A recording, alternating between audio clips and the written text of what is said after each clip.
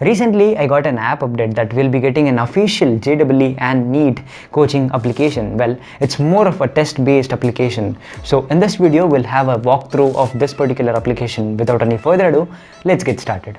The first step is to download this application called NTA National Test Abhyaas. You'll get this on Play Store, so please do download, and you'll be getting the interface like this. Sign up.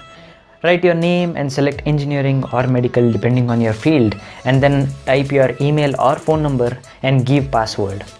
Once confirming the password, just sign up and you'll be entering to the main page of the application.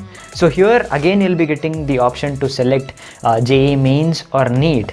In the JEE Main category, you will be getting the 10 tests. So you can attend any of them anytime. First, you need to just download them clicking on the cloud icon, and it will be done in a few seconds. Also in this application, you can actually arrange these tests according to the alphabetical order or from the date perspective, oldest to newest or newest to oldest.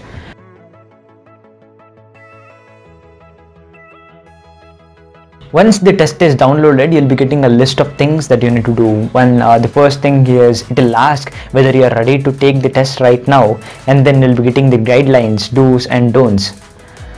After clicking on the continue, you'll again be getting the instructions. And once that's done, you will be asked to turn off your Bluetooth as well as put your phone to airplane mode to avoid cheating. So open settings and then turn off your Bluetooth as well as turn on your airplane mode. Now click on I'm ready to begin.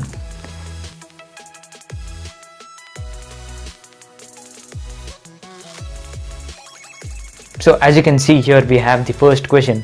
You can just jump between the subjects in the top section, physics, chemistry, mathematics, and you can just click on review later if you don't know the answer correctly, and then clear if you have selected the wrong option and you want to check the correct option, and save and next to go to the next question.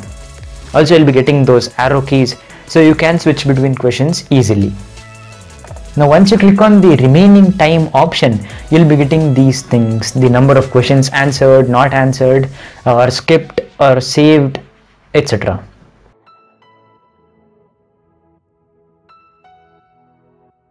And once you click on those three lines, again you'll be shown the number of questions attended and not attended, and the number of questions left, etc.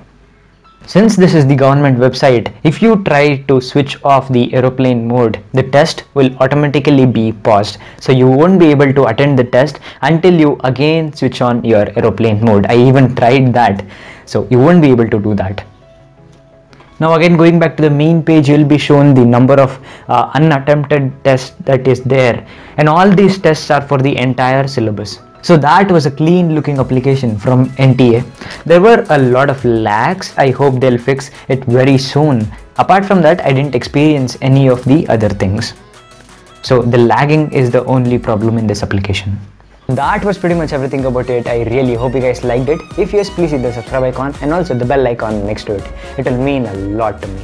With that being said, my name is Rahul and I am signing out. Take care, guys.